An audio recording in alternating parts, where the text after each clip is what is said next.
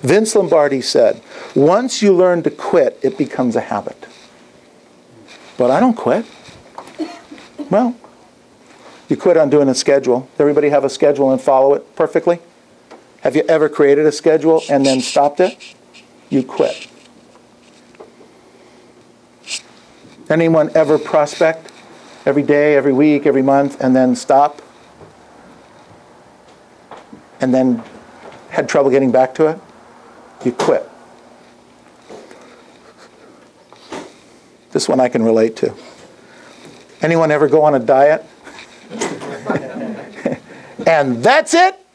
I'm not eating another taco. And then it's Tuesday tacos. And you know what happens there. I don't have to explain that one.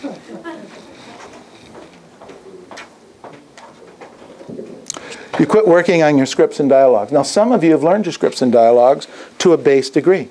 And you do okay with it. It gets you by. It gets you by. Kinda. Sometimes. Maybe. But you stopped. You quit. You need to take this to the next level. The great agents, the superstar agents, are constantly working on their scripts and dialogues. Okay, not the basics anymore, because they've internalized that. They've got that. Now they're polishing it, and they're working on it, and they're polishing it, and they're working on it. But let me share something with you. Just like I've told you before, you cannot do trigonometry without knowing how to add and subtract. Do you get what I'm talking about here? You cannot go to advanced scripts without knowing base scripts. You can't go to trigonometry without knowing how to add and subtract. You can't do it. But everyone tries to go to the advanced script first. Okay, I challenge you. Go to trigonometry first. Okay, everybody, we're going to have a trig test. Get out your papers. Get out your slide rules, because here we go. Well, maybe a couple of you would be okay with it because you've gone through the process and learned it. One set of learning skills gets on the next set of learning skills and compounds on the next set of learning skills and then compounds on the next set of learning skills. Work on your scripts and dialogues. I wrote down here, when you make the right choices, however small, when you make the right choices, however small, and you do it consistently over time, it can make a huge difference in your life. Gigantic. Example. How about the right choice of saving $100 a week since you were 20 years old?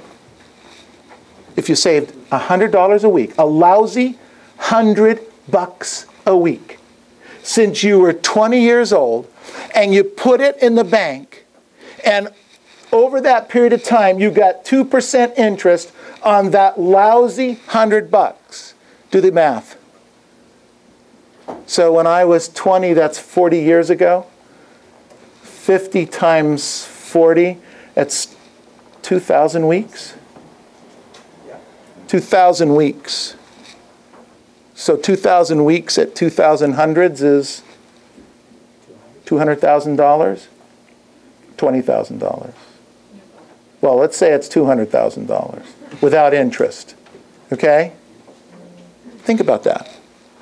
Now let me ask you guys. Okay, I'm a little older than some, a little younger than others. But if you had an extra $200,000 today, would that be a little better or worse? But certainly not. I got to tell you something. I have a couple dollars. But if I had another $200,000, it wouldn't be bad. Honest. Okay, in case anybody's curious. It'd be okay. Get what I'm talking about?